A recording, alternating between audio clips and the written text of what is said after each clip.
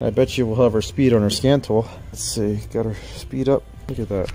Let's set Y as 0 to 10. Okay, there we go. So now if I rotate this, look at that. Okay, so I'm gonna put this sensor in, and then we'll see what happens here. I'll do the other side then too. Let me get this one in first, because I just got in this wheel bearing that they've given me, and we'll check them all. Okay guys, so I got the wheel speed sensor clipped into this one, so I'm going to rotate the wheel, and look at that, you can see our signal. So you can see our spikes on our scan tool right there. So I can't rotate this evenly. Yeah, you can see our toggling right there.